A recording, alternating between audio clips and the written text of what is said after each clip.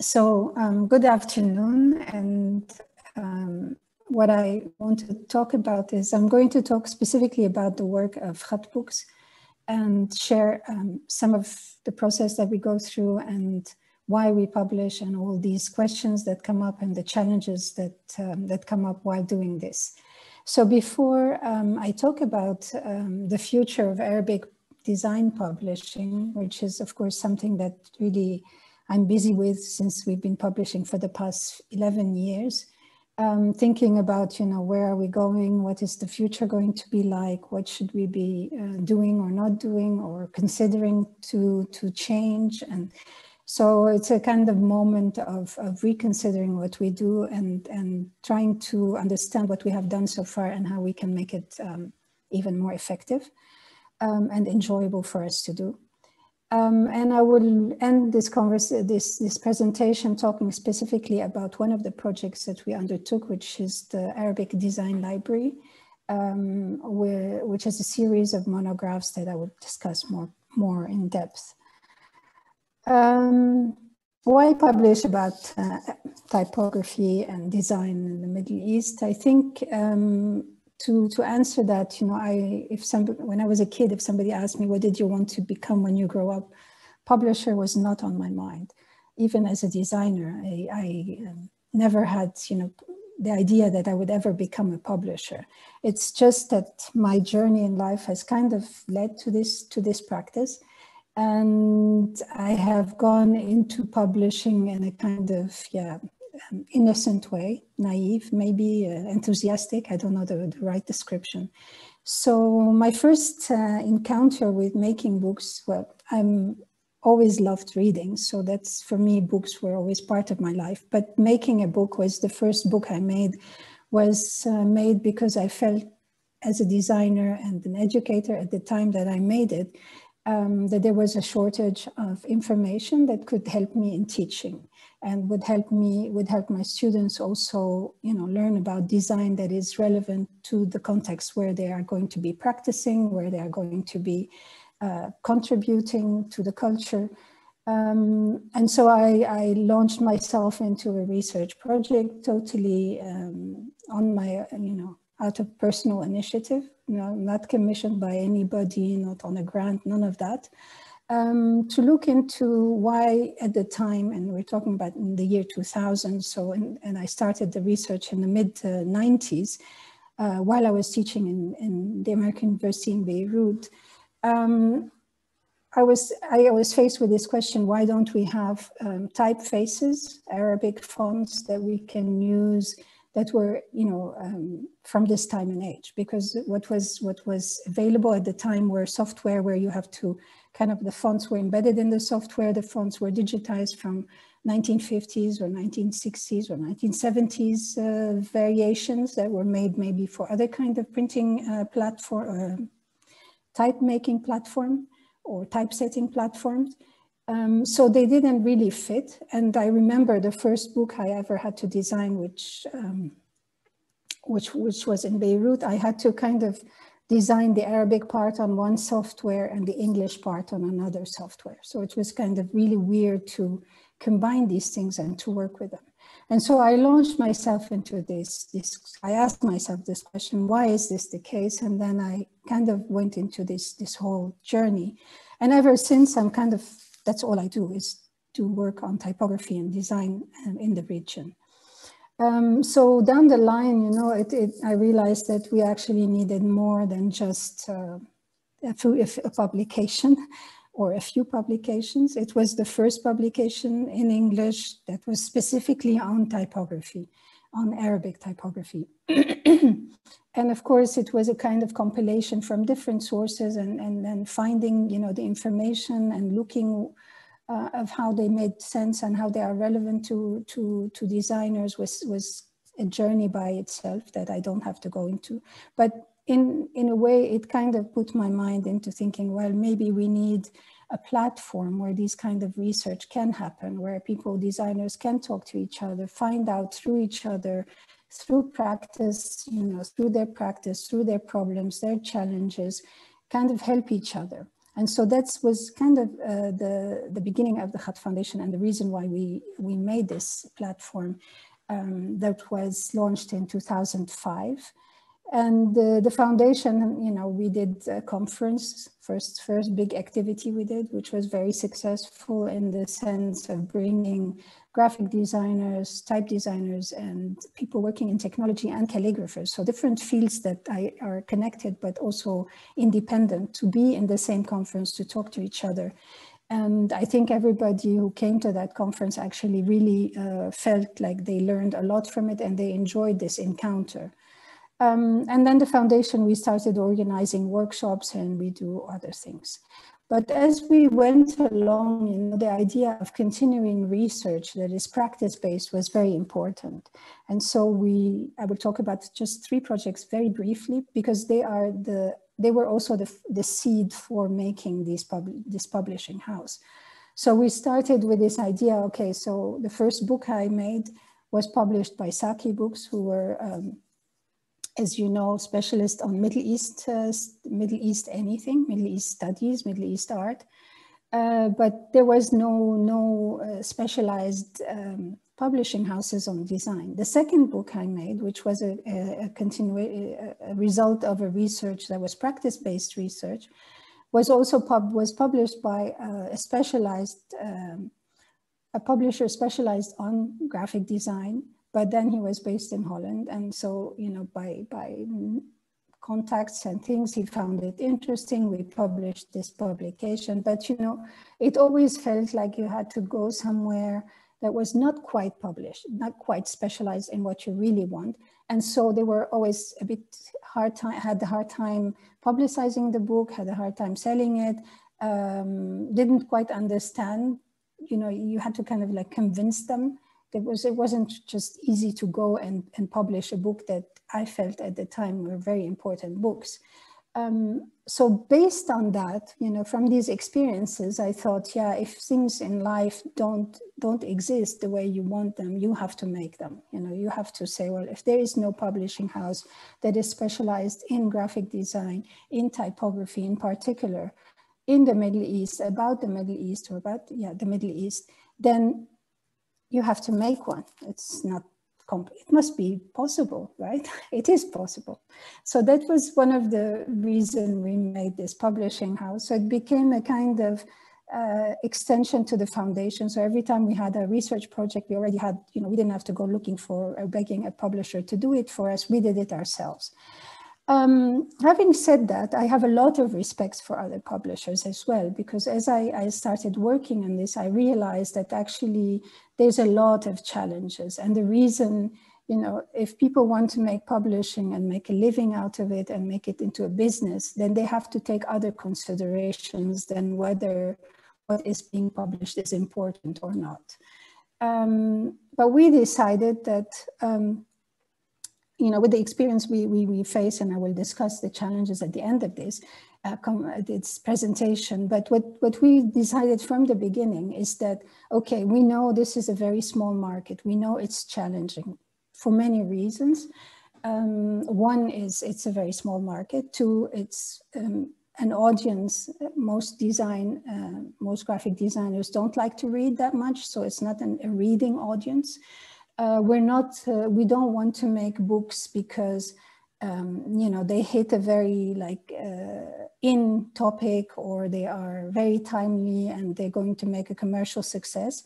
We wanted to make books that we like to make. It's that simple. Books that we think are really important, that they give an alternative, that they are either a result of a serious research, or they're all result of serious research actually.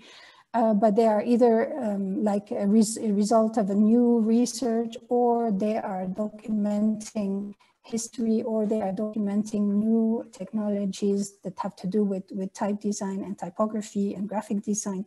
And for us, it was important to show this kind of alternative history, you know, that is not easy to publish, because not often written about. And if it is, it's kind of snippets here, an article there, a little information there, especially at the time when we started. Well, I think it's also remains the case because I think we are still the only publishing house that are specialized in publishing on Middle Eastern graphic design and typography. And we are maybe expanding it to a little bit broader visual culture issues, but for the time being, not yet. We wanted to do work that will inform about the region, but also inform people from the region about what existed, which is something we also lack. You know, for us, it's like a combination of doing research, excavating history, documenting things, and then making them possible by putting them in books and in publications that will be there for a long period of time. We wanted it to be also writing that is done by people from the culture, from within the culture. So as much as possible, we don't exclude other writers, but we really wanted to focus on on writers from the Middle East, that they write their own history. I think that's really an important, for me personally, it's important. And it's also, I think it gives a very different perspective than an outsider's perspective. And that outsider's perspective we already have in our educational system because we always read about the history of graphic design in the West and Germany and older European things. And of course, there's nothing wrong with that, but we don't have a connection to what happened within, you know, right under our noses. And that history, writing that history or discovering that history, uncovering it and actually writing about it and documenting it is a process that is very delicate. Yeah. So you have to, you know, there's a lot of issues to cover. There's a lot of information to cover, but they are not easily accessible. So these are some of the goals that we started with, and we thought, you know, if we were gonna make it so that we don't make money, but we don't go bankrupt. That was the, you know, let's try and stay in business for as long as we can.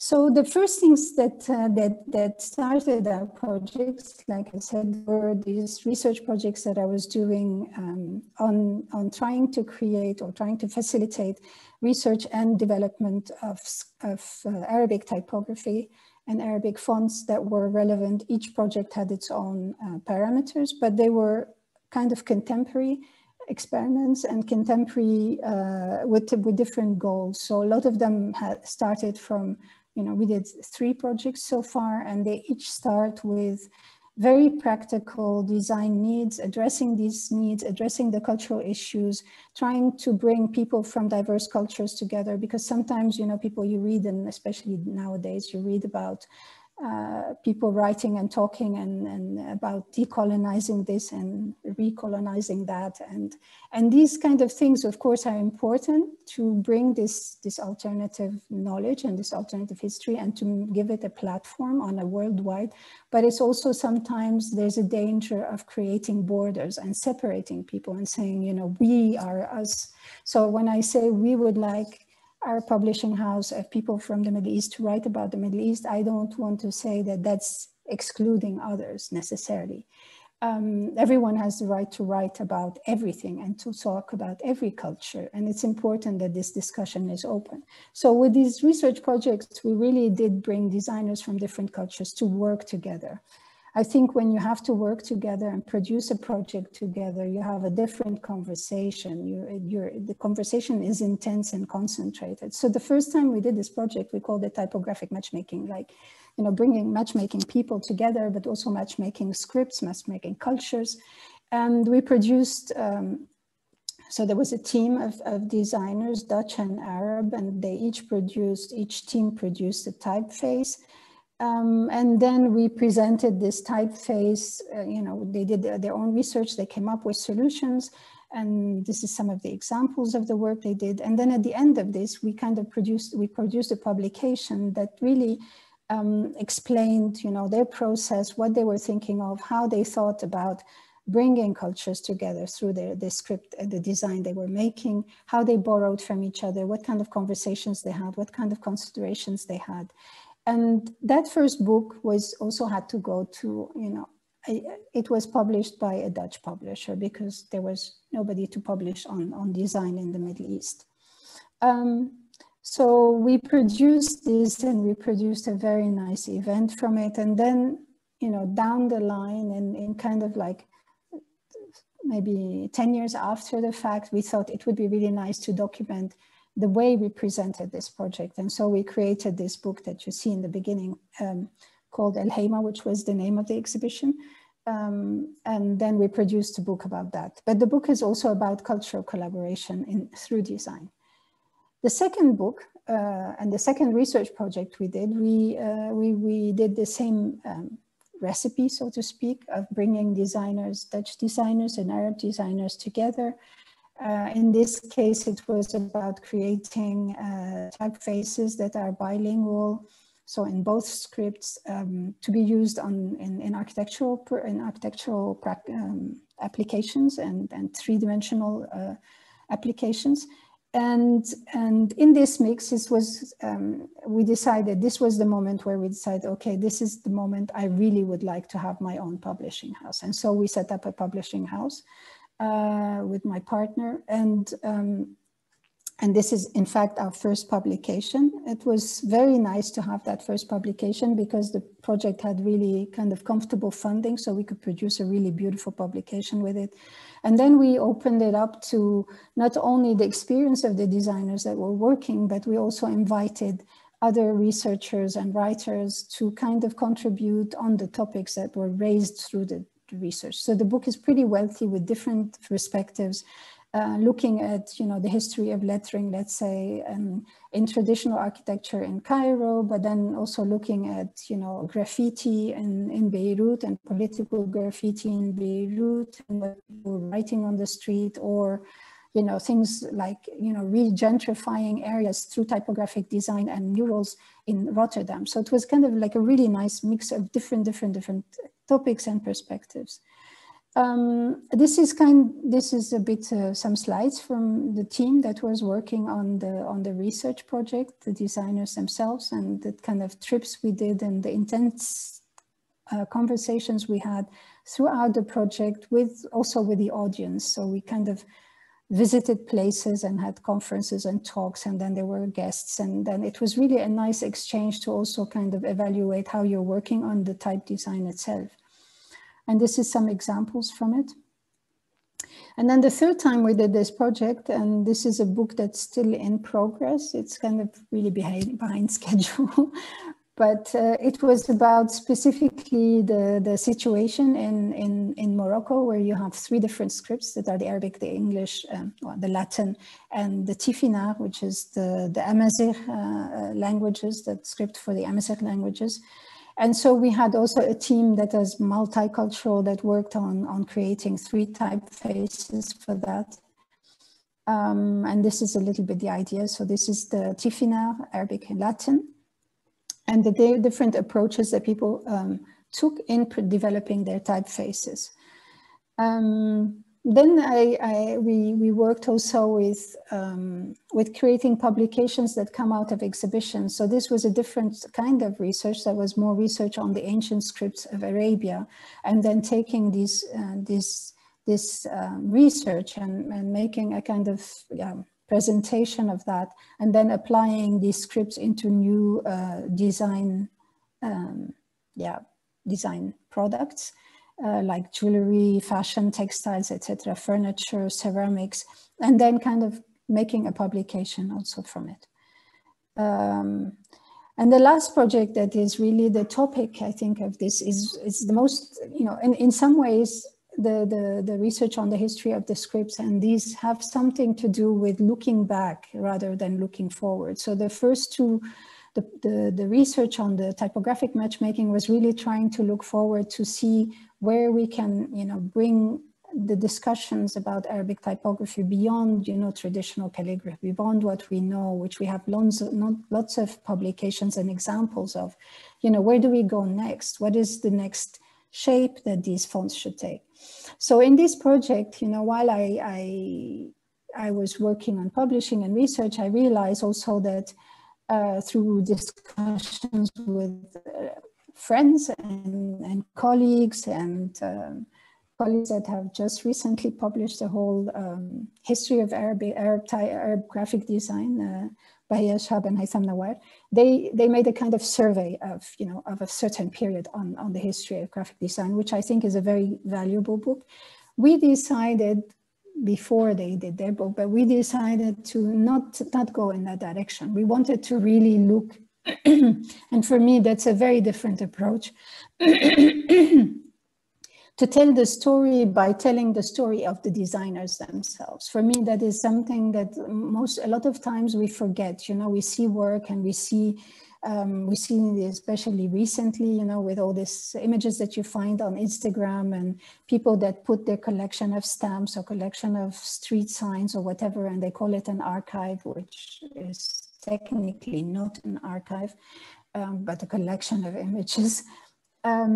They put that out, but it has no context. And that's really very problematic for me, because I think it's very important to understand, the designers that made this work. What were they thinking of? It's not just visual. It has a meaning, it has a purpose, it tells something beyond just the artifact itself. And that when you dissociate that and you make it into just banal pictures, you lose the value of design.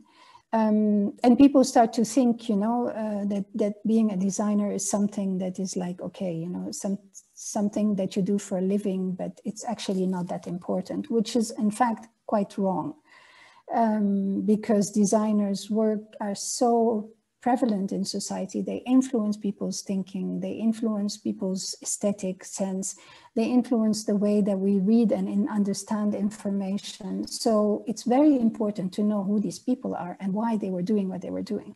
So this launched this library, that we called it library, that we wanted to create monographs that are really very deeply researched about, they are concise, but they are still a very serious research about a designer, their body of work, but also their particularities. And we tried in this series to create an overview of what is happening in the Arab world. At the time, we kind of limited it to, like, let's say, starting 1950s to 1980s.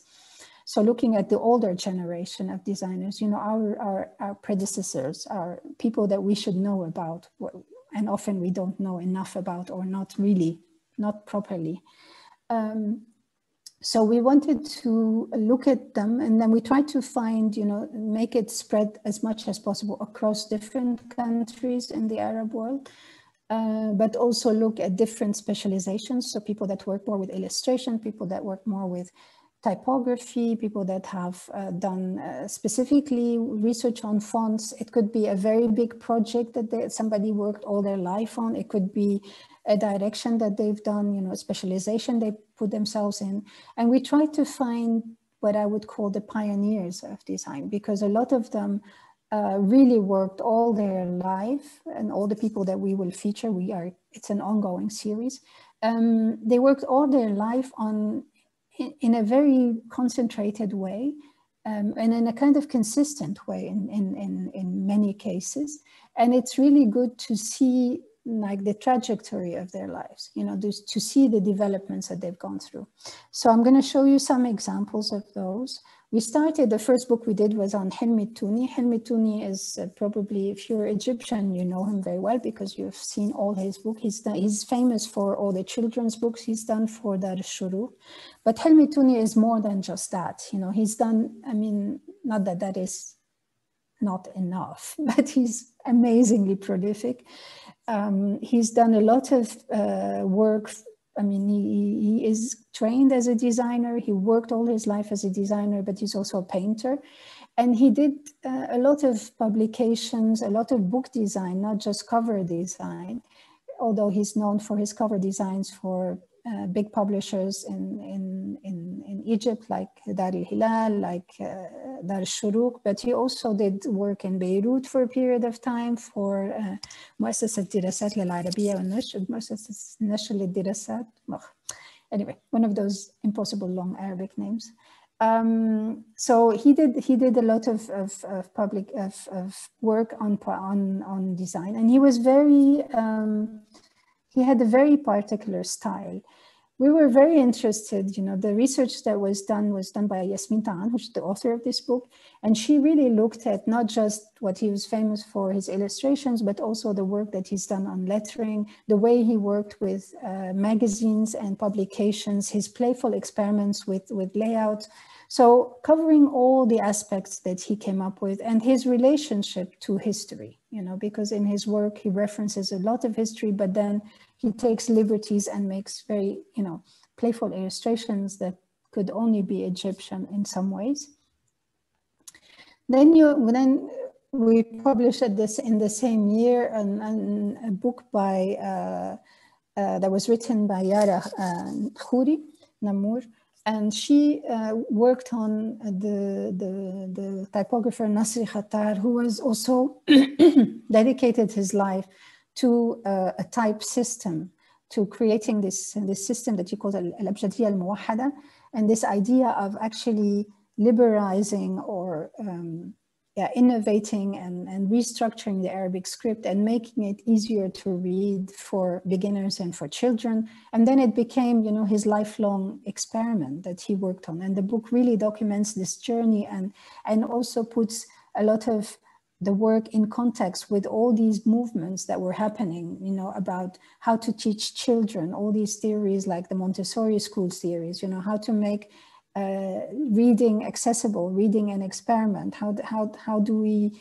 use that as a tool to make, you know, people at the time that he started nations where there was a lot of illiteracy, how to facilitate literacy, how to make people have an easier time to read.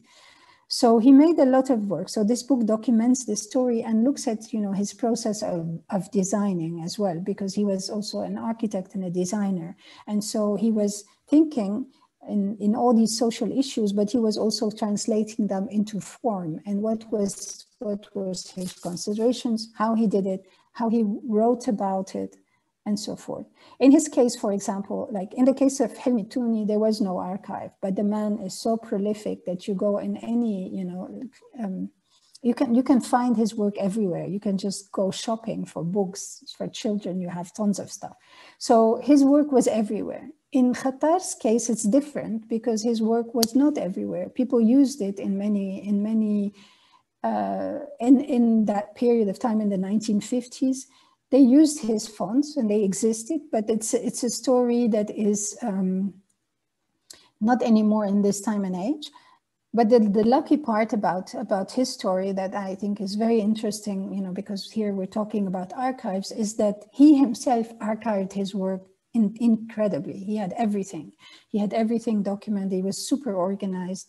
And at some point, you know, Yara went to look at what he had, and she was completely shocked by how much there was. She was not aware of it. What was nice in the end, because he passed away after, you know, the book was done after he had passed away for quite some years. So it was also working with the family, and the family eventually, because we published this book, could actually find a place to house the archive. So they moved the archive from the house of the person or home to the library of the American University in Beirut. So that was very nice that the book was also a way to give value to this work, because otherwise it's just a pack of old papers and, you know, documents and things that have no value by themselves, but have a cultural value. And so how do we bring that? How do you bring that out?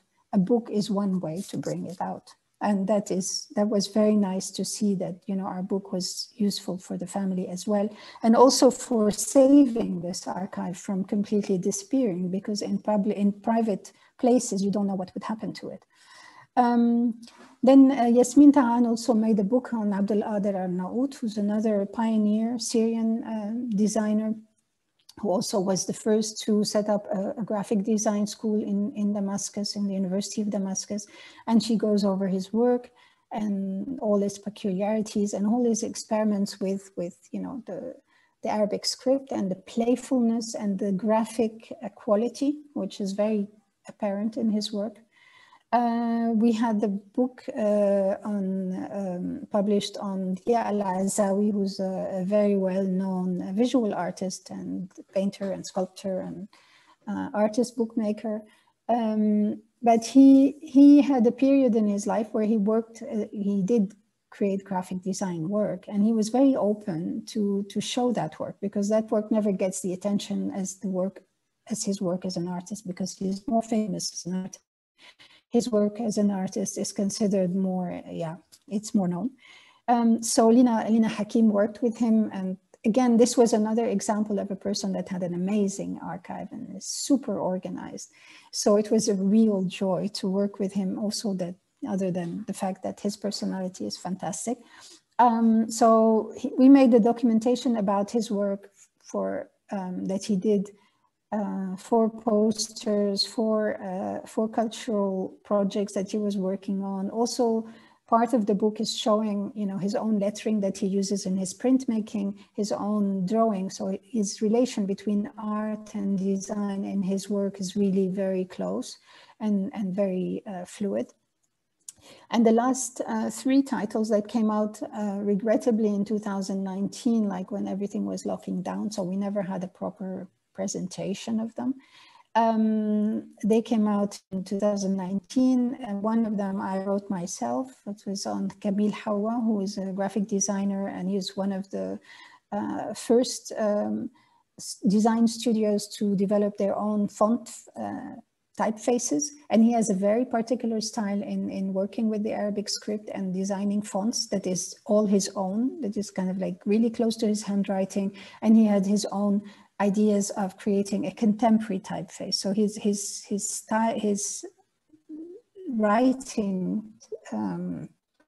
his signature of fluidity between, making 3-dimensional typographic sculptures to designing fonts to designing visual identities is all very, very clearly documented in the book.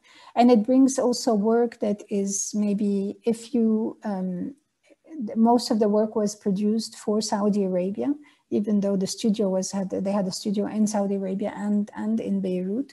But a lot of the work has a kind of context in both places, which is very interesting case study. Also, how do you design across Arab countries, and what kind of work was being produced and so forth. And then we did also a book on Emil Menaim, who is, I think, known, like his work is known because it's a lot of the things that he produced. His strength was producing magazines and newspapers that were in Arabic for the Arab world, and they're still, he's still living and producing that kind of work. And it's of course work that you see every day and you come across, but nobody, like, people take it for granted. And I remember that, I was fascinated that he was the one who designed Al-Akhbar, because Al-Akhbar was the first time you see a newspaper that just completely moves away from the traditional look of newspapers, and all his experiments. So Lara Bala did her research on his work, and then, spent quite some time with him to find the pieces and to organize the material. It's always, in some ways, when you are working with a living artist, it's easier in that sense because they are there. But most designers are sitting and working, and they have no time to organize their material. So sometimes you have to spend time with them, and if they are still practicing, they have other occupations. So the research takes time, and the organizing and archiving of this material and documenting it takes extra time. But there is a very good advantage of having like direct conversations with them about what they are doing and what they have done and why they have done it, and how is it evolved over the years. So this book is really important because it's important to also look at things that we use every day and look and give that value. The newspaper, what it looks like, what is the choice of images. Why does he design the typefaces for the headlines? What does he do when he thinks about what kind of logo type to create or masthead to create for this newspaper or for this magazine?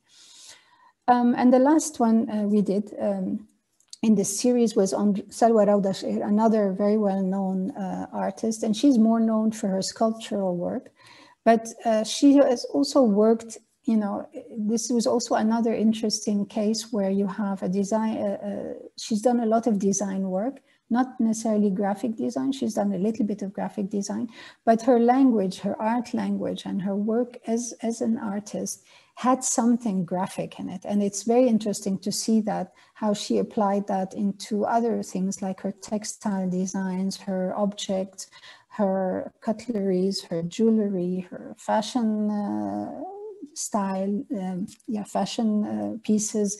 And this was again a work that was done by Yasmin Ta'an. She did the research and the publication. And this is some of the examples. So you see a bit, you know, the connection between the tapestry, the paintings that she's done, the sculptures, her brooches, and even like book cover designs that she's done for friends. I hope I'm not taking too much time, but okay. I want to finish this talk by saying, like, you know, there's a few issues that I've had to look at as a publisher. You know, as a designer, because this is my background. I'm trained as a graphic designer. I do research on design and typography, and I work as a designer. I work as a curator of design exhibitions. So for me, I'm totally in the world of design. And then when it comes to publishing, you know, I've been asked, like, how do you choose, you know, what kind of topic to make a book on? How do you feel, you know, what is your responsibility? And I think that's a very big thing to say, like, what is your responsibility? I don't know. I think the responsibility is to make work that is honest and authentic. And then of course you're going to choose things that you feel is valid, because you're investing so much in it. You're not going to work on a topic that you think, I don't know if it's not, you know, I don't know if it's valid. But I think you also have to trust the fact that you have experience and that you've seen a lot and that you've been involved in design for a long period of time. So your choices are as good as, you know, as they can be. There is nobody's going to tell you, like, no, maybe this is a bad choice. A lot of times we choose work and we don't choose to publish on topics that we don't feel are important for the longer time, you know. So we want to create work that will be valid in 10 years from now. Like the first book that I published, you know, 20 years later, it's still valid, and you can update it a little bit. And I republished the second edition because there's always people wanting it. So this is the kind of books that we would like to publish, books that are not like, you know, fashionable, or, I mean, there's nothing wrong. There's room for all kinds of books, but sometimes you have to make a choice. We also had to make a choice of saying we're going to stay a small publishing house with all the problems that comes up with. But at the same time, we want, you know, we have somebody like, you know, like publisher like Hyphen Press, who publishes very small quantity of books, but they are very well researched, they are very well designed, they are very cared for, and they are always a joy from now till forever, probably. And that doesn't, you know, and not try to compete and make like a huge publishing house, because then you have to take other things into consideration, which we don't want to do. But then, you know, we had to still face some things, like how, you know, we know a lot of people in the field, so we have contacts. People sometimes suggest, have you seen this work, and do you know about this designer? Sometimes I know a lot of designers and know a lot about designers, but I don't know everybody. So people constantly contribute knowledge, you know, with exchange, share ideas. And then you have to, you know, look into this work, and then all the time that we come up with is this work available? Is there enough to make a book? How is it archived? And so often archiving or finding the material is a journey. It's like a journey of discovery, and it takes time. But at the same time, I think it's really important that it's done. And so, you know, it's not, our publishing has been more than just publishing. It's also been about really researching and digging and helping and supporting. And then also we try to find, you know, authors that are young, that are maybe not all of them are experienced. And so we're interested in nurturing also this idea of, you know, writing and thinking critically and publishing on your own culture, on design in particular. We face some challenges Like, who are we publishing for? Is our readers interested in reading? You know, young people don't like to read so much. Designers, graphic designers in particular, don't like to read so much. Typographers are a little bit better. They really love books and love reading. So, you know, we also learn as we go. But regardless of how many people are going to read the book, I think sometimes you have to publish because you believe this book should exist. And maybe someday it will have readers, maybe it won't. And you never know ahead of time.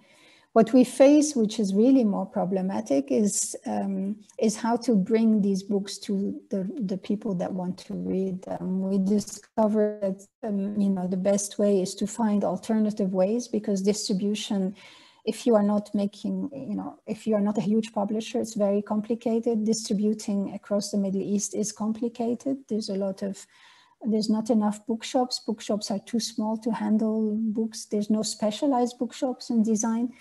Those that are specialized, there's none, actually, very few. They're either too small or they are interested in, like, the big publishers, the big names, the Western stuff. The little bookshops have, you know, more cafe-like and social things, so it's not really. So distribution through the traditional networks is not very comfortable, and it's not very easy to do. We're not very successful in doing it. We do our best, but I think it's almost impossible.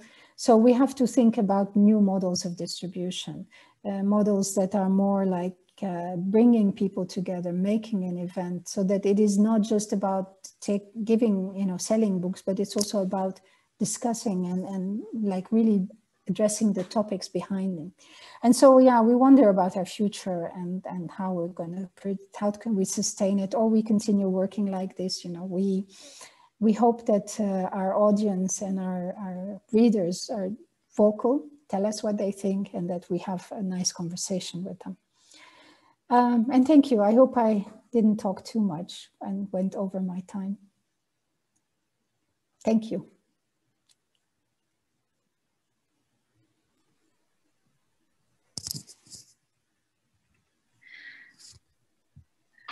Thank you, Huda.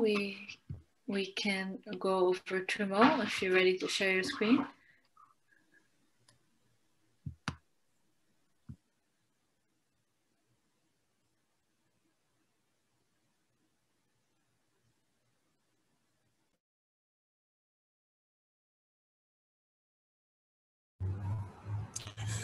Okay, so yeah, amazing presentation. First of all, Huda, thank you so much. It was such a lovely journey.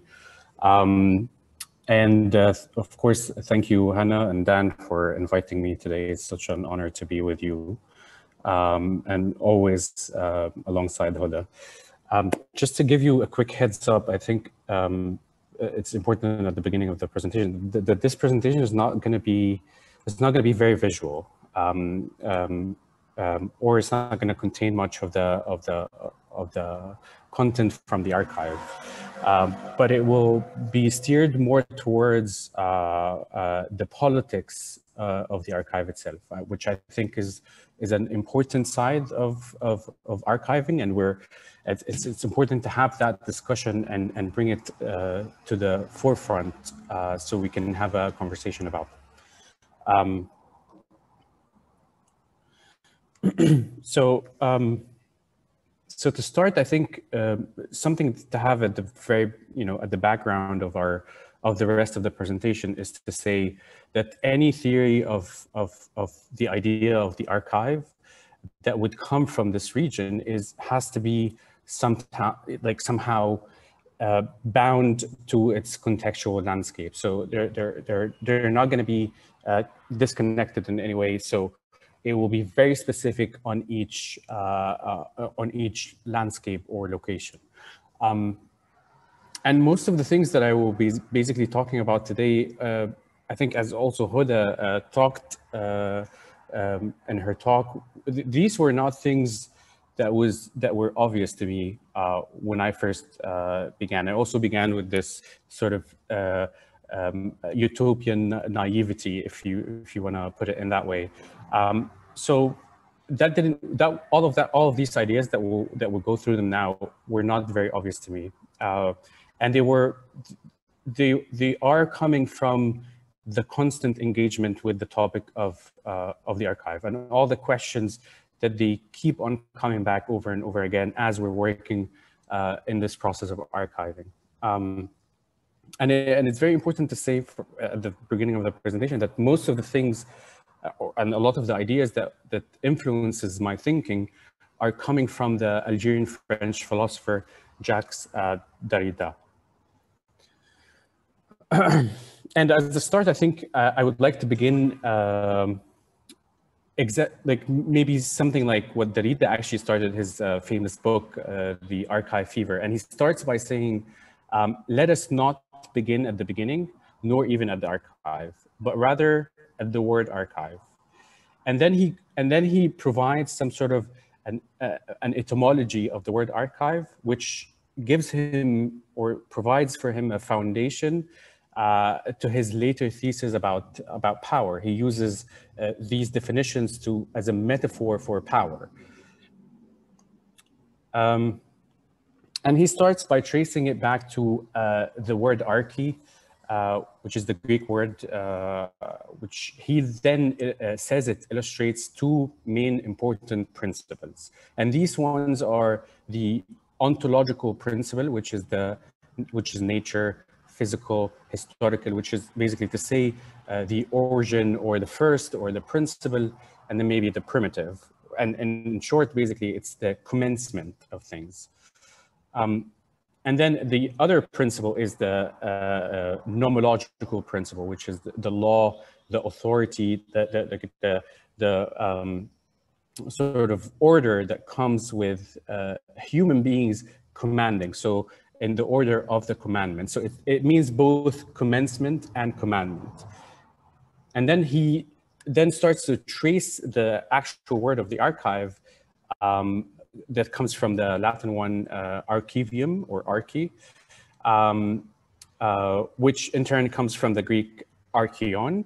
And that is basically the house or the domicile or the home of the supreme or the superior judges at the time, and which they are referred to generally as archons. They were called the archons, and these were manifested those who are in power, who command, those with basically political power, and then also they're the documents guardians. So like they don't only maintain the documents in their homes and in their houses, but they also protect it, and they also have the right to interpret it as well. And the archons, yeah. So as I said, like they don't just safeguard these official documents. They also have the power to sort it as well as much as interpret it.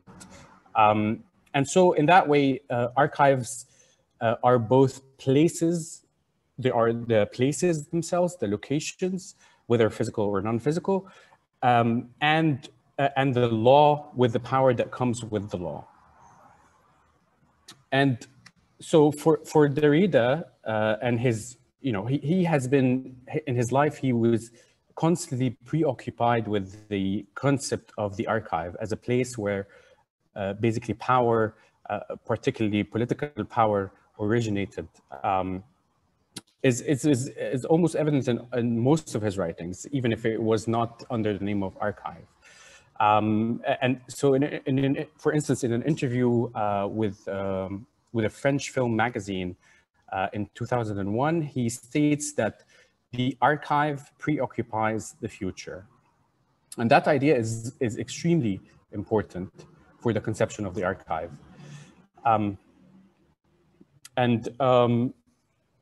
And that very shift of the archive, of our view of the archive as not a place of just the past, but also a place of determining or predetermining the future, makes it a political place by default. And that's why it should be of concern, and all the workings of the archive should be of concern to all of us. And another sort of like a quote encapsulates that. He says, "It is the question of the future itself, the question of a response, of a promise, and of a responsibility for tomorrow." And the idea of this future represents, the promise is extremely crucial.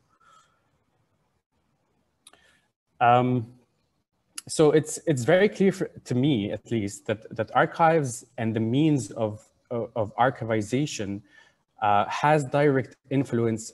I mean, as of course, as Huda said, and a relationship to the history, to our history, which in turns somehow that history formulates our understanding of the present moment, of who we are now, and orients us somehow to the future. So like there's a trail, very important trail that always starts with the archive. And here I quote the writer and historian Michel Nas from a book called The End of the Word and Other Teachable Moments. He said that the archive is thus as much about the future as the past.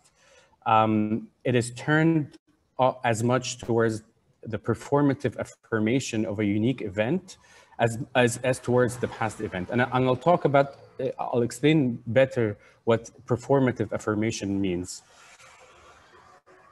And so archives generally, in a very wide and general sense, it can be said that they exist between what we can call the revelation and the revealability. And to illustrate that between these two states, we can talk about three main pillars that can easily map this, hopefully easily. It's not an easy topic at all.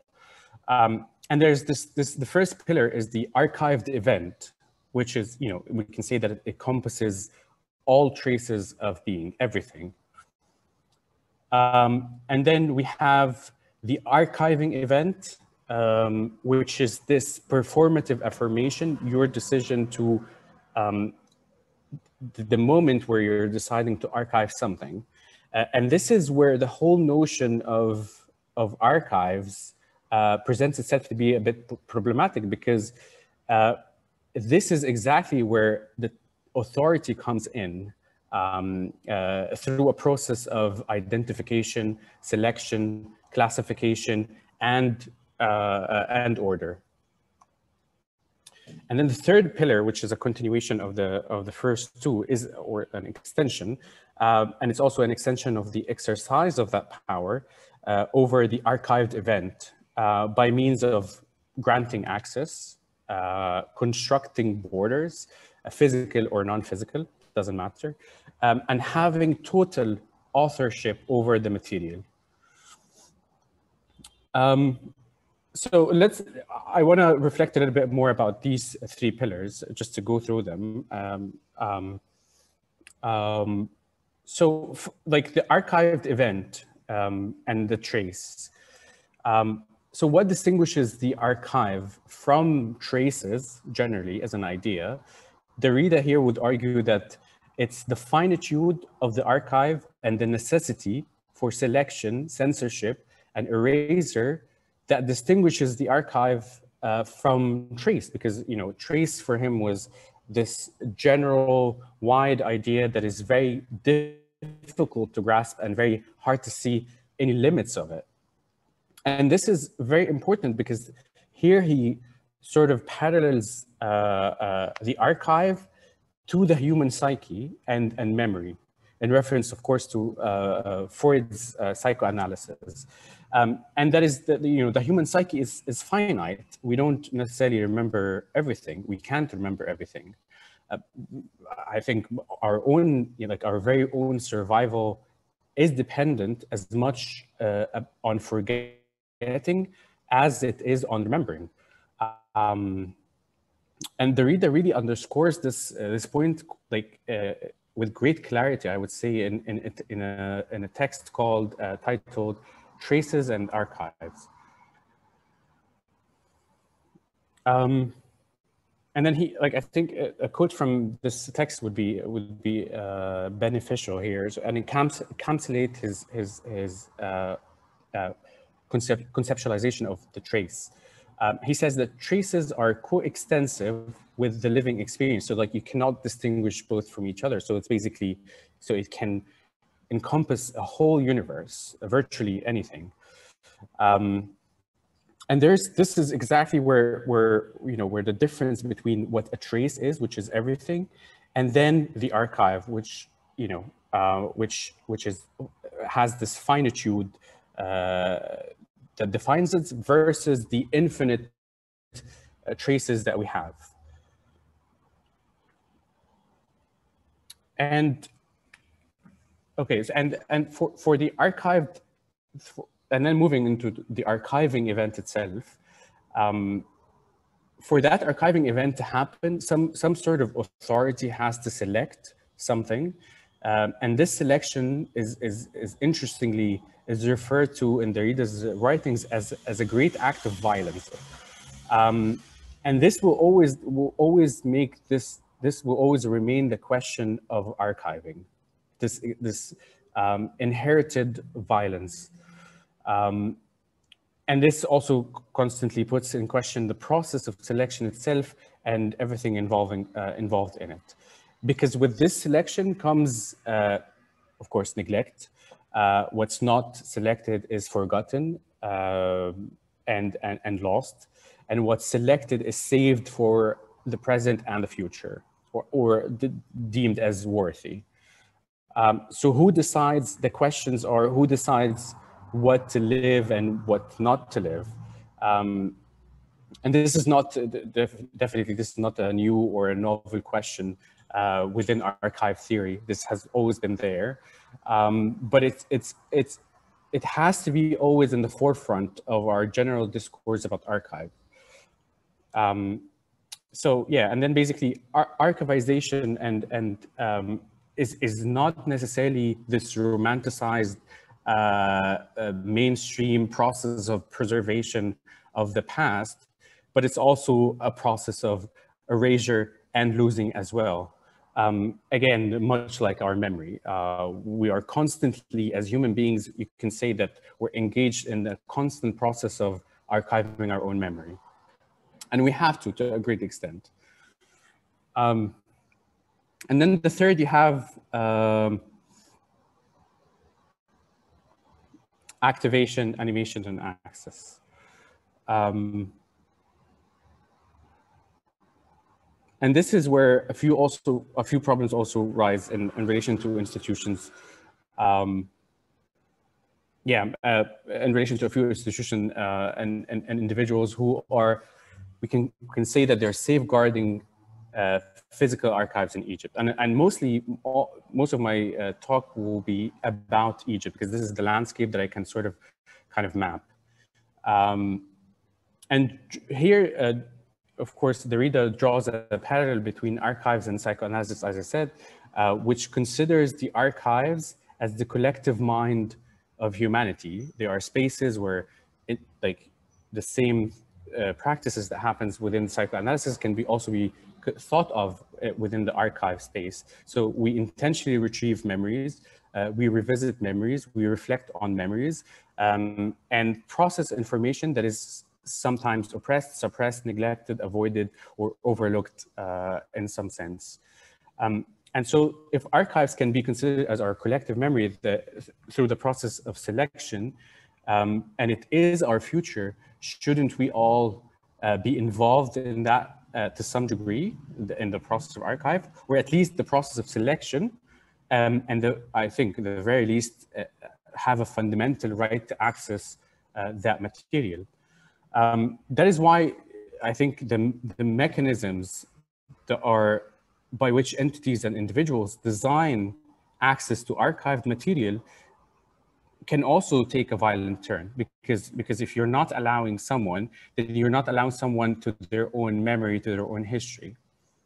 And that raises a lot of questions as well with it, like who gets access and when and how the material of the archive being activated and engaged with, what efforts are made to animate material and bring attention to it. And here I use the word animate in contrast with inanimate, which can be said to be dead. If something is there and it's inanimated, then it can be considered almost as dead, which, or like maybe in Derrida's words, he would say living dead.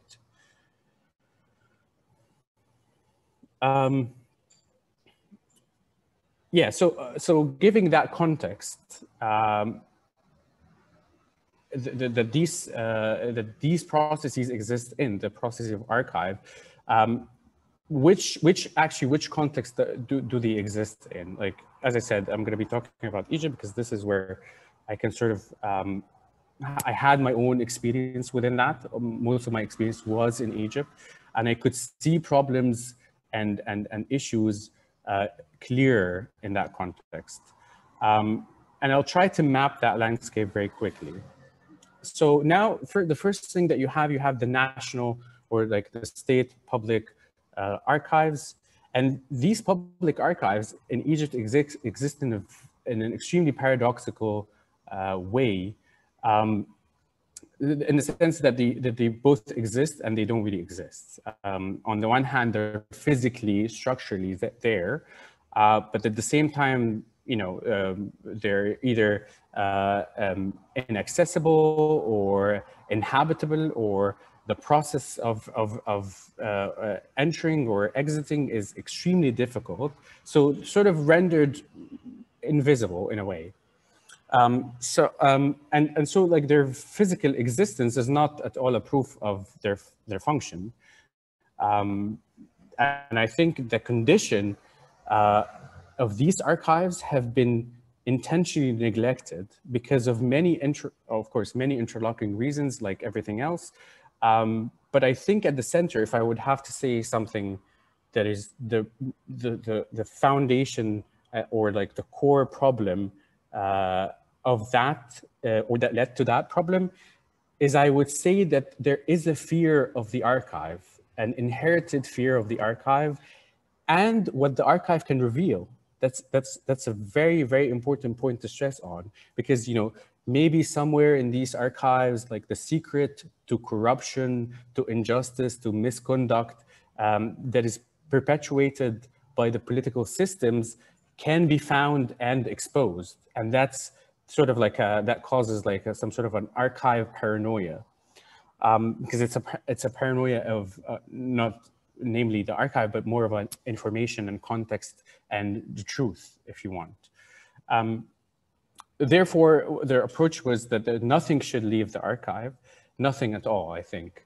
And so over the years, what happened, or you know, you can only you need to only go to the National Archive and then you can see it, you know, as clear as the day. That over the years there has been slow movement towards a total destruction of the archives, the public ones, by means of neglect, abandonment, causing not only the materials deteriorated, but also the processes of accessibility and facilitation of these archives. So when you think about it in that way, then you could say, okay, so from that perspective, then incinerations of archives and and destruction of books generally, they make total sense because they are considered as evidences, which of course happened in Egypt during the revolution, and it happened and happens everywhere. And so now in the public archive, or in the National Archive in Egypt, access remains still severely obstructed. These poor practices have led not just to, as I said, deterioration of material, but also the absolute, I would say, total death of research practices. And along that journey, diminishing the value of these materials, so they become sort of these banal objects that no one cares about, and then that trickles down in the system that leads to people, mishandling them with absolutely no care or attention. And just to give you an example, some cultural heritage materials that we can now put into brackets that are books, magazines, and other maybe newspapers, are auctioned sometimes by the box as old papers. So you can sort of imagine how all of these practices led to that moment, which of course sounds like it can sound disastrous, but actually it turned out to be like there's an opportunity there. And that opportunity, of course, was sort of taken on by, private archives. It has been exploited, or like, I shouldn't say the private archive, I should probably say the exclusive one. And these archives have exploited the deterioration of the state archives to build their own legacy. So the state archives, being indifferent at all of the benefits, or as I said before, and as the reader would say, of the promise of the archive, and being paranoid generally about it, the private archive actually welcomed that material and, almost possessed it all in a way, to like embrace this material and utilized it for its own benefit. By making the access to the archive an experience that is more or less an exclusive one, that sort of play with this, first and third and second, second and third pillar of what constitutes an archive. So this, of course, gives the private archives power. That's and also, like I would say, that unquestionable power right now, because no one is talking about these issues, or no one is bringing these issues to the general discussion. And these powers are the powers of selection and access. And it can also be said monopolizing and withholding the power to our collective future in a way. So controlling and limiting knowledge, and that leads obviously to controlling and limiting knowledge production to a privileged few, basically, who are connected to it in some sense, making sure that that knowledge produced from it is related to its name in a way, in which it uses that production to sell itself back to the public as a space where where these kind of knowledge with these types of knowledge can occur. And then you have the personal collections and inheritances. And here I'm sure Huda also can relate to all of the problems that this comes with. And generally from our observations as an initiative that has been working with archives, is that there is wealth of material, again, in the language of Derrida, can only be described as under a state of house arrest.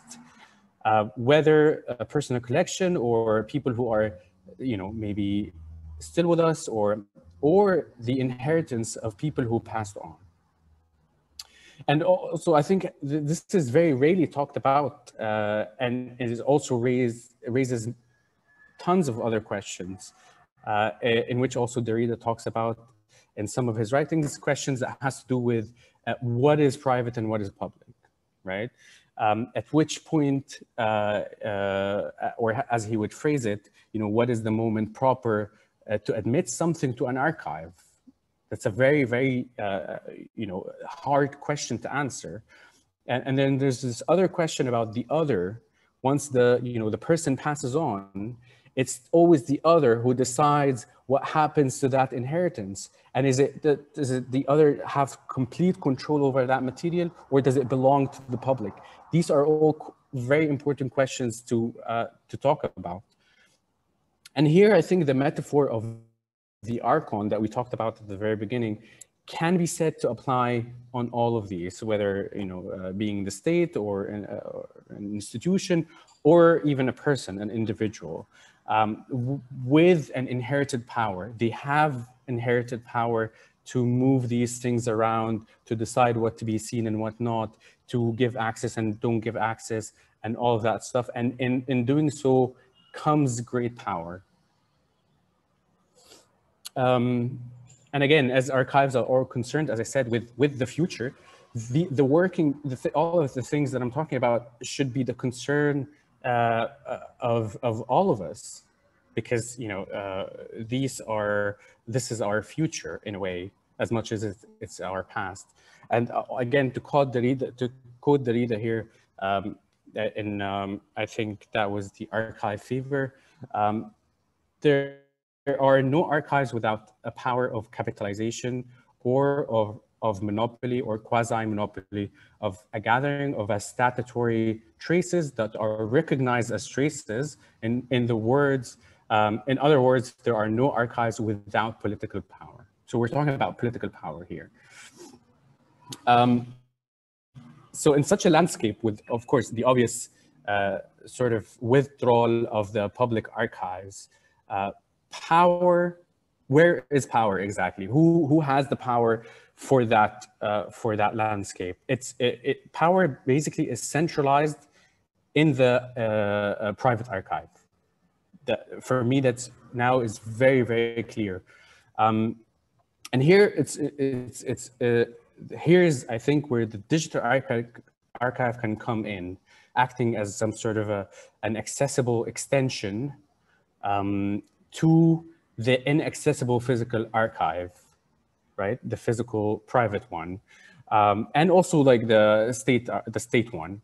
And at the same time, I think undermining, what's I think more important is undermining the current power structure and decentralize the power. I hope that I'm not talking too long. Yeah. That's the digital one. Okay. And of course, I mean, go for it. Sorry. Well, am I over the time? We're like, no, we still have like five minutes. If you can wrap up. Sure. Because we need to leave some time for Q&A. Thank you. Of course, sorry to be a person. No, it's okay.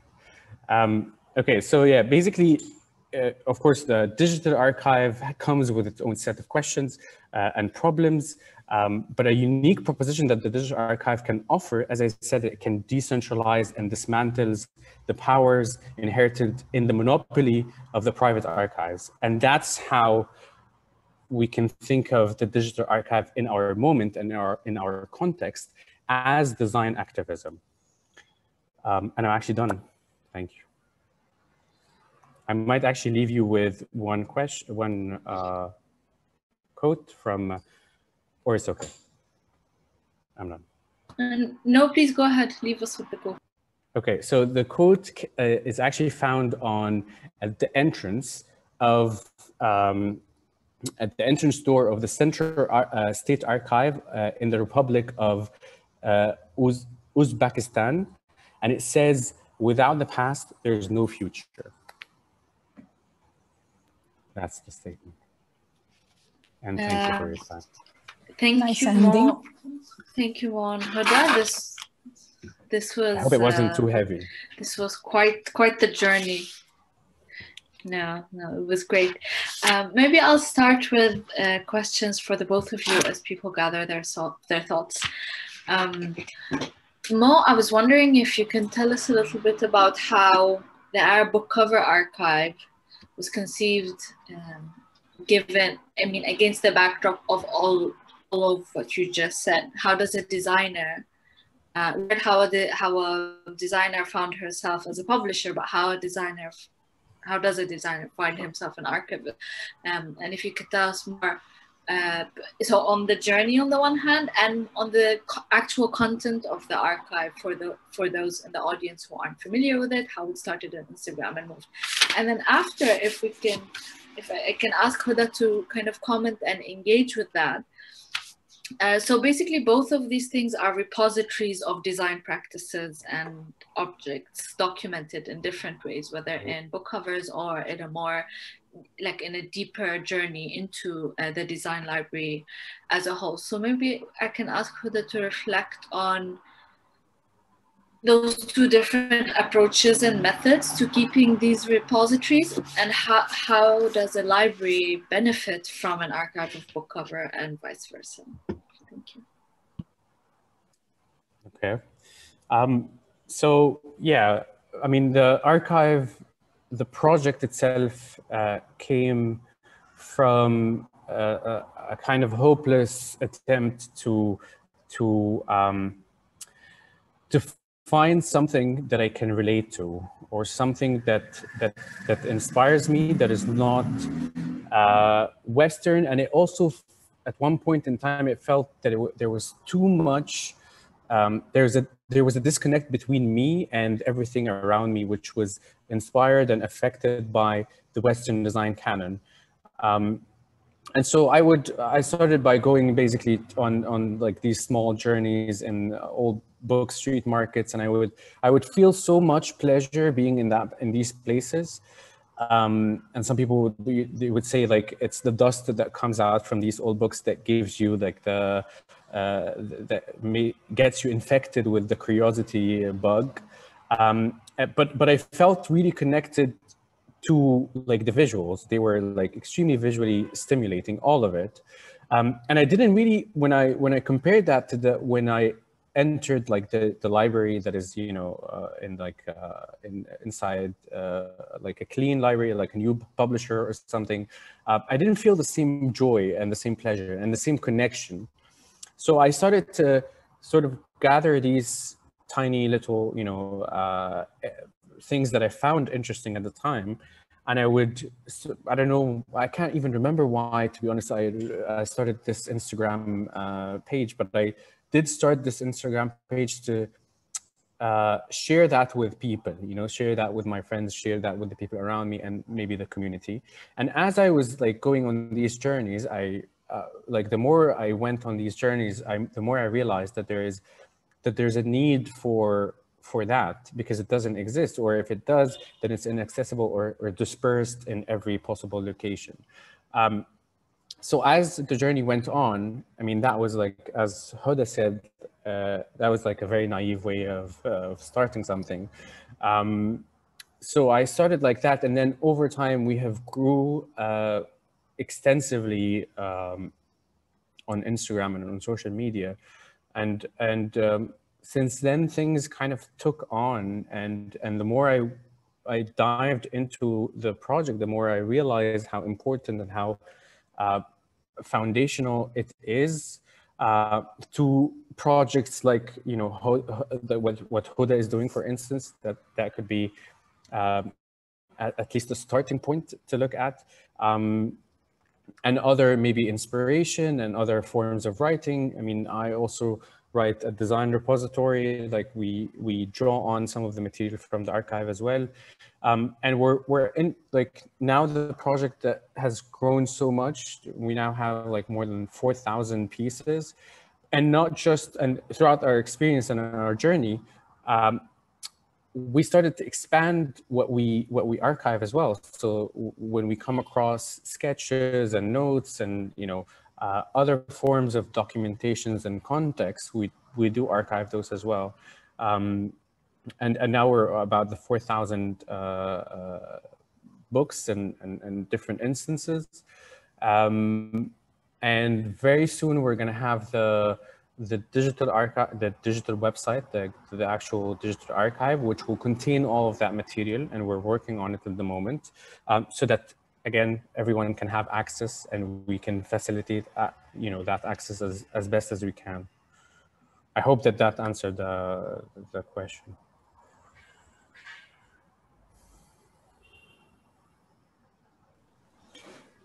Yeah, can I ask a question before, because I actually forgot what you asked me, Hannah. I'm so terrible. I have to make you ask it again. But I have a question for Moe. I mean, I think when you first approached me about this, I was very happy to hear that somebody is actually doing this seriously, because what I see, of course, on Instagram is that you have a lot of people collecting things, or Pinterest, or I mean, other places. People collect images and just throw them there, and they are really nice and kind of inspirational, but you lose context. And I think that when you start, and everybody starts to call it archives, which is very dangerous, because they're not archives. Archives have to be like really researched, and they have to have reliable information, or at least you hope they have reliable information. So my question for you, Moe, is how do you manage to, like, collecting the imagery and putting it there is one thing, but finding like the stories behind this text and finding the information and, you know, who did what and why, and, you know, putting like metadata with these images is really very, very important. So how do you go about doing it? I mean, I'm curious because, you know, we make a whole book about something. So right. How do you do it's very important. And for us, we don't really our process of archiving or digitizing the covers of books is not to scan the cover. It's to scan the cover and all the possible information that can be taken from that piece. So we scan the cover, we scan the book cover, the spine, the inside pages, the number of pages. If there's an index, we scan it. We have a list of things that we have to gather from each instance, which is who's the author, the designer, the publishing house, which year is it. If there's any other further information, we gather that. So that's basically the usual way of collecting the data, right? Like the general way of collecting the data. But there are other instances where we engage or we archive. If let's say we're archiving the work of a famous designer, for instance, then we have access to more things and more stories. You know, maybe sketches, maybe notes, maybe stuff like that, and then we make sure that we get all of that. And then so that's on the part of the actual scanning event, right? There's this other layer, that the movement from this physical reality or like the digital file into the web goes through a process of course, adding, you know, these layers of metadata and, you know, descriptions of these instances. And that's something that we still haven't done yet. We're in the process of starting that. But all of these are very, very interesting, you know, spaces, because we were thinking of conducting workshops on how do you describe a cover, because it's not as obvious as you would think, right? It's not as if, yeah, I mean, book like lettering done in the style of X, or, you know, this painting is, or like this illustration style is like whatever. There's a lot more at play, and it can be as simple as that. It can be really play, right? We can get together and talk about how can we describe these different styles, and these themselves can be interesting and can be taken on as something that can be added on the website. And then also, like, we can also open it up to people to have different iterations of these descriptions, or like add on, comment on them. So like there's tons of ways that you can engage with that. And then on the website, we're planning to always reference the physical places where these instances exist in, so that if someone really wants to see the physical instance, they can go and look at it. And most of all, we always have the ISBN or the depositing number, which is ideally people can go to the National Archives and, you know, they can take it out if they want. Well, what I think is very interesting also is that you are archiving material that is not unique, in the sense that, you know, it's printed matter, so it might exist in many places at the same time. I mean, when I was doing my PhD on book design, and actually I did it on, you know, the role of book design as agent of change. And it took me 10 years to do it, precisely because first there is so much material.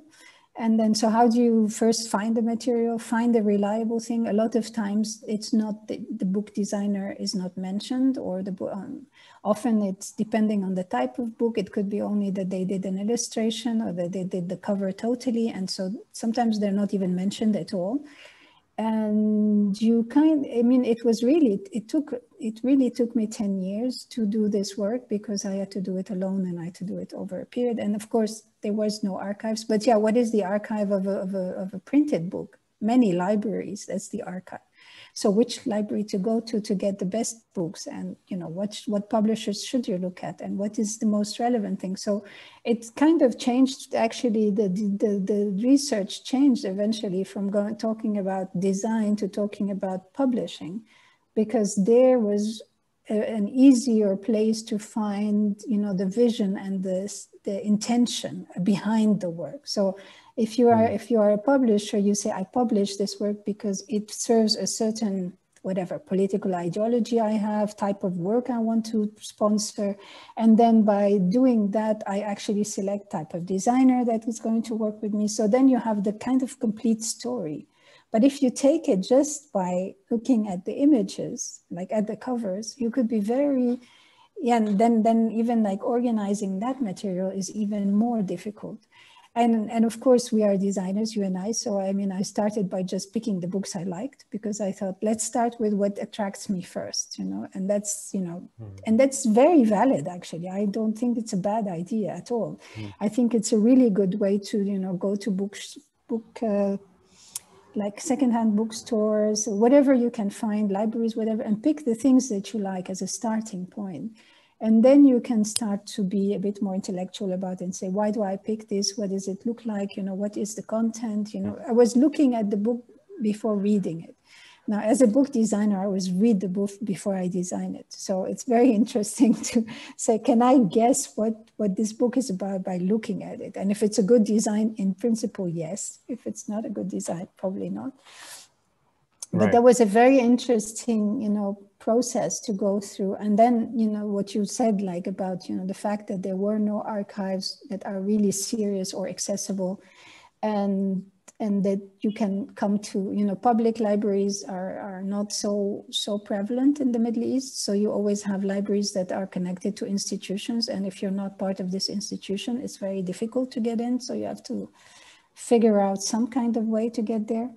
When we worked on some of these books for the design library, we had, I mean, there are still books I would like to have in the library, but I can't, because the air does not give you access and think they have the copyright, which is very bizarre, because you're not taking their copyright either way. But yeah, to convince people that this was a good idea to do is very difficult, because nobody understands that you would go into creating something or publishing something that's not going to be there's no profit attached to it. There's also this idea that everything that doesn't make money doesn't deserve to exist. And I feel that it's stronger in the Middle East, especially with the heirs. They think that they can sell this, which is, I don't know, maybe they can sell it to the British Library, but maybe not, like, I don't know. Right. Maybe they can sell it. So there's always this problem of questions of trust, that you can gain the trust that you have this access, whether it's an existing archive that is private or personal or public. There's always this struggle to get there. So I don't know, once you put it online, I mean, having access to making it available online should be, you should be thanked for that. I start by thanking you, but every researcher probably would start thanking you. But one thing that you should not be worried about is, the authority and the power. I mean, no matter what you do, you will always have to have some authority. Otherwise, what you do is not serious, I think. Yeah, of course. No, of course, I agree 100%. But I think this awareness of the power makes you look at the landscape in a slightly better way, and you understand the inner workings, or like the undermining sort of hidden maybe structures that are going on that are not very obvious from the from the outside. From the outside, they seem like, oh, this exclusive thing or like inaccessible thing. But when you think about it, that's an exercise of power. And I like the idea of questioning that power, because once I have that power, I want to be questioned as well. I don't want to be, because that puts you in always a state of trying to rethink that selection process. I mean, for me, what I do is basically go through the books like that if they are on a shelf. But that instance, that like split second of a choice, or like which one to select and which one to take out from that shelf, is an extremely important and extremely vital moment that saved this book versus the one before or the one after. Do you know what I mean? So like, I'm constantly aware of that power, and therefore I'm constantly aware, like reflective on my own selection process and the team's selection process. And I would also like to invite other people to talk about this selection process. What do we want to still have in the future? What do we want to archive? That should be a constant question. I think we talked about this, me and Hannah, for a brief moment, that this process of selection is very, very important to talk about. And that's why when you have a private archive, that you're disconnected from that process of selection altogether, then things are pre-decided for you what to see and what not to see, because it's already in the archive, which has gone through this process of selection that you didn't really engage with, right? So yeah, I mean, in that way, I think, yeah. Yeah. Please. Thank you both. This is very interesting. I want to take one of the questions in the Q&A to give people a chance. So Tariq Adili, I hope that was correct, asked you both if you could speak about how the senses related to your respective projects. At first glance, it seems like the visual or textual is centered in your work, but he wonders if you engage with archives of sound or could speak to the haptic tactile element of typography. And there's a shorter question for Mo, if you could reflect on the pitfalls of digital archiving, especially that private platforms like Instagram, and I'm summarizing here, have many problems that have to do with data privacy, them being capitalist endeavors, this is not his words, but increase online surveillance, etc. Thank you. Okay, do you want to answer the first question? So yeah, I mean, we don't really work with sound, and that's exactly, I mean, that's like both the first question and the second question. That's one of the pitfalls of the digital archive, that there is a sense of, there's a level of experientiality that can only happen in the physical archive, and you can never really substitute that with the digital archive. And that's where like our solution for that is maybe to connect it to a physical place from the website, so that you can see where it is in the world. And then if you really want to, because again, this experientiality is very, very important, and you can develop, I think, in my opinion, you can develop knowledge that is experiential knowledge, and it's in a sort of unrealized kind of way. And it's very difficult for the digital archive to imitate that or emulate that. So we don't, but generally we don't really work with sound. We do work with sound in the sense that if it's related to books. So let's say if we are able to have an interview with the designer or their family members, and we're doing that in some instances, then we include that within the whole, let's say, page of this one book. So if you see the cover and then the back and then all of the stuff, you can, in some instances, and that's because that's a ton of work to be able to provide that for everything. That's for, at least with our scale, is almost impossible. But you can always find like sound clips and all the related instances connected to that cover and that artist or that author or that publishing house. Everything will be compiled together, including video and sound if possible. And yeah, like the downfalls of the digital archive are too many, to be honest. I mean, ideally we would have a mix, or like I would imagine a new form of archive that is a fusion of like a harmonious fusion of both digital and physical. But in our case, we're trying to substitute something that doesn't necessarily exist in the real world or not accessible. So we're taking on the digital with its own sort of problems, and we're trying to address them if we can, and as much as we possibly can financially as well. It's very, very difficult. If it's a self-initiated project, then it's based on funding, and these fundings, they usually have limits of how much can you get. I mean, if I have all the funding, then I would definitely build a physical archive that is accompanied with a digital one. But Instagram isn't your prime. You will be shifting to a website and away from Instagram, right? Okay. Yeah. So as I said before, we're working on the website so that it can be available in a digital format, but also definitely not as a social media page. One thing I would like to say as answer to Tarek's, of course, when you are printing a book, you are actually making a physical thing, and we are very keen on making books that have good quality paper, good feeling. When you open it, it opens nicely. The images are really good. We work a lot on these images because sometimes, archival material is kind of like if you are digitizing a book cover, then it's been, gone through so much. So the color is not the original color. It has gone through time. So we try to kind of bring back the beauty that it was originally in, rather than trying to show it in its kind of worn out side. So for us, like the physical part is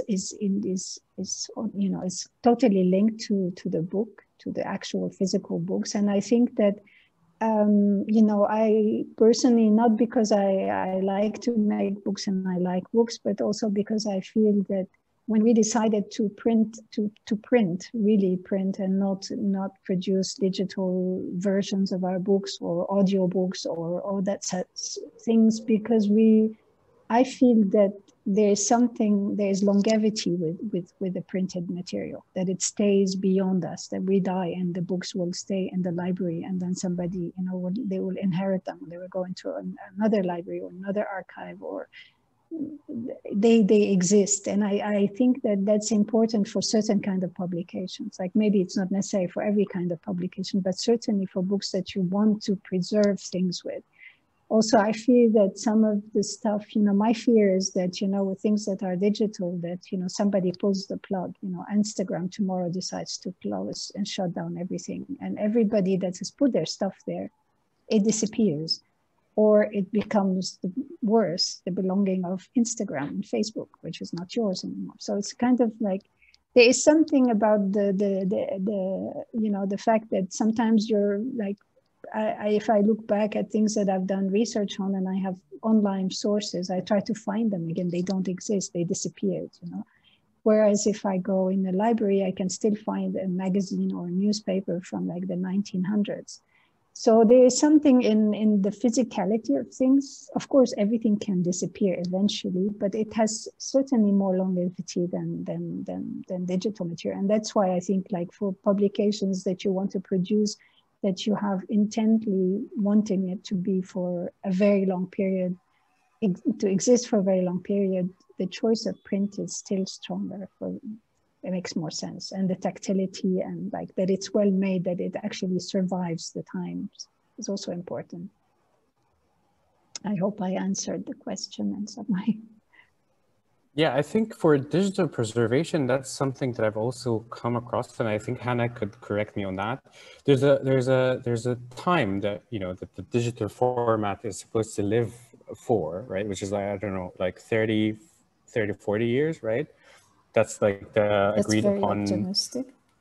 Yeah, I mean, like they're estimating it in that way, but like I hope that, in these 30, maybe 40 years, then the material in the archive can turn into books, and then they can live on a bit longer.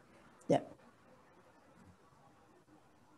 Okay, well, I think we're going to wrap up there. It's been a really interesting discussion. Thank you, Huda, and thank you, Mo.